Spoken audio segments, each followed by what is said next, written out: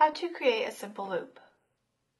First, string a bead onto a head pin. Here we are using a ball-tipped head pin. Place your thumb on top of the bead, pushing against the pin. Bend the pin back over your thumb. This will create a right angle.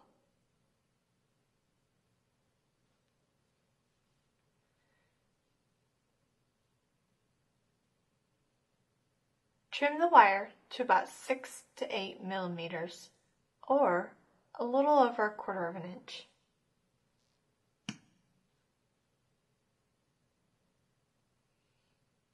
Place the wire back over your thumbnail.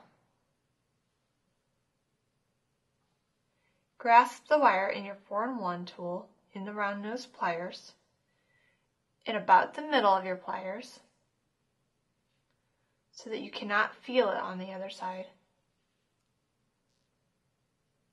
With your thumb on top of your bead against the pin, holding it down, roll the wire away from you.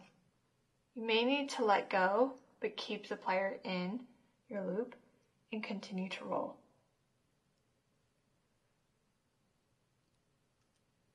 This is your simple loop.